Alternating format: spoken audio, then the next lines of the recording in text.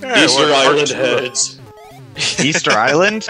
When did we get here? You thought they were Konami exclusive? We are in the South Pacific now? Yeah, actually, all the locations in Mario Land are based off real-life locations. Probably the only time we're going to see that in a Mario game besides... what's that other game? Mario Brothers are in Brooklyn, technically. Well, if you want to count Mario and Sonic at the Olympic Games... Mario is missing, maybe? Mario's time machine? Don't bring those games up. What about they do not. They do not exist. I'm pretty sure they were. I'm pretty sure they were traveling to New Zealand. Nope, no mushroom for you. Yeah, and I really do like the. I really do like the backgrounds in this game. I think they're a lot more detailed than one of the first Game Boy games. They're certainly trying. Yeah. Yeah, you don't really get a lot of graphical flair on the Game Boy, so what you do get is nice, I guess. Failure. Yeah.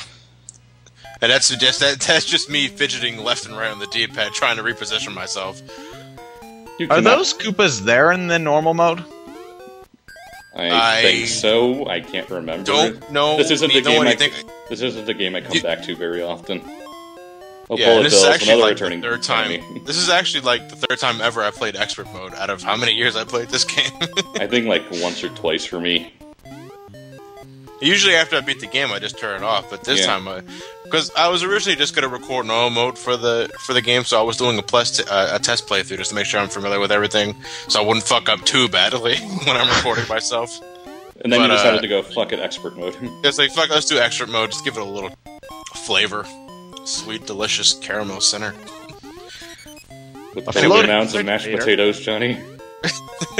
Tiny onions, swimming in a sea of cream sauce. God damn it, you guys make me hungry. You don't know where that's from, do you? I'll take your silence as a no. Quiet, youngin'. How dare you be 2 years younger than us?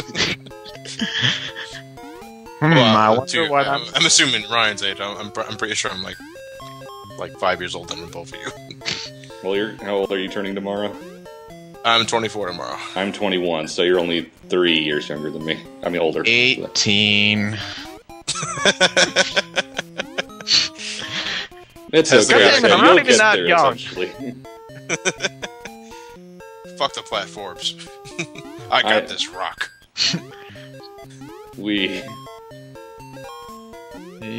If the rock hits you from the side, do you die? Yeah. Yes. Oh, okay. It happened to me during a test playthrough, actually. Yeah, I do own this game, but it has been a while. Well, like Ryan mentioned, like I obviously I'm playing the original cartridge, but I only replayed it again after I rebought it on the 3DS. And I remembered how short and how weird it was. Does the 3DS, because I haven't really experimented with it thanks to lack of launch titles and good games for it so far, but does the 3DS have a widescreen feature for the Game Boy games? Or do you have to play it on the aspect ratio? I think you have to play it on the original aspect ratio. I know the Game Boy Advance SP at least gave us the courtesy of able to switch from full screen to... I always found the old games that looked really weird when you did that, so I almost prefer the original. It works with some games. Some games you really just need that original aspect ratio, but I thought it was nice regardless. I was wondering if on the 3DS, you get to make it go back to puke green. I know that for original DS games, you can change the aspect ratio so that it's not as blurry. But I'm not sure about virtual console stuff, because I didn't bother buying any of that stuff. I doubt they will. Yeah. Oh, well, I really do like the 3DS's save state feature. Yeah. You should never ever get a game over in any game ever again. Yeah. It works pretty much like the Wii's home console, the virtual console feature. It's even better than... No, it saves you exactly where you were. It's literally a save state. It's a save state. Oh, okay, well that's pretty cool. Yeah, that would... But though, I can imagine that if they brought some games back, it would make them ridiculously easy. Well, all Game Boy games are kind of inherently short. Well, Unless they're RPGs, but still, yeah. You'll never waste 72 Ultra Balls ever again. Failure. That's the control being incredibly slippery. Yeah, it's like I always felt that the jumping was sort of odd whenever you were trying to jump. In order for you to jump short jumps, you had to go slowly, which always sort of messed me up. Fuck you, Spider. Bye, Spider. Waterfall, a very wide candy cane. News at 11.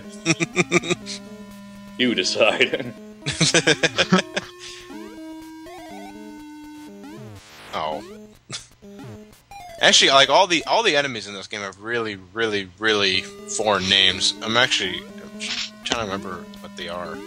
Like the only, like when I was getting into early, like the last part, the only enemy that remains pretty much unchanged is the Goomba. But even then, he's not even called a Goomba in this game.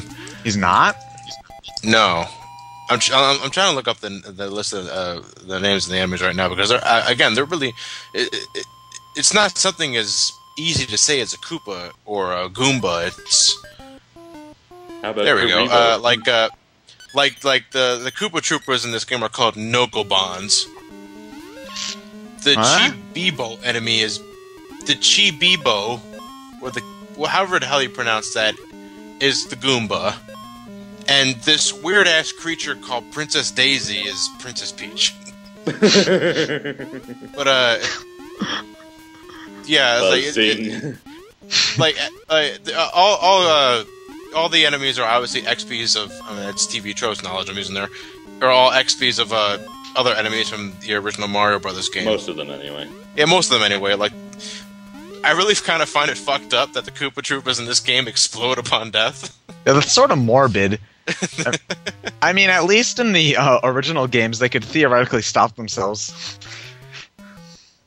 Don't fall into the spikes now. Aww.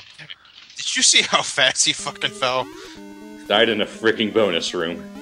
Yeah. Doesn't get much more pathetic than that, Johnny. Oh, this also has the Mega Man 1 problem. If you just walk off of the ledge, he falls like a fucking rock. He falls like a fucking rock. And only if you walk off the edge. If you jump off the edge, it's not a problem. But if you walk off that fucking edge, look closely, you're gonna see a fucking sonic boom. Physics, what are those? Everything falls at the same speed. Physics, who needs those? Not Centaur, man. Alternate title, Nightman to thee I say me. By the way, I just finally got that Knigget guy joke. You just now got it? No, I know. But we've only seen that movie how many times? I don't even know what you're talking about. You English Knigget. That was supposed to be a Monty Python joke? I thought you were just being overly phonetic. No. Well, the joke is being overly phonetic, but most people know it from Monty Python. Fuck you, I have invincibility frames. Invincibility frames. Or how you get past Bowser every single time in the original Mario games. The Olympic torches in the background. Hi, I'm Daisy. Nobody gives a shit. Now come with me.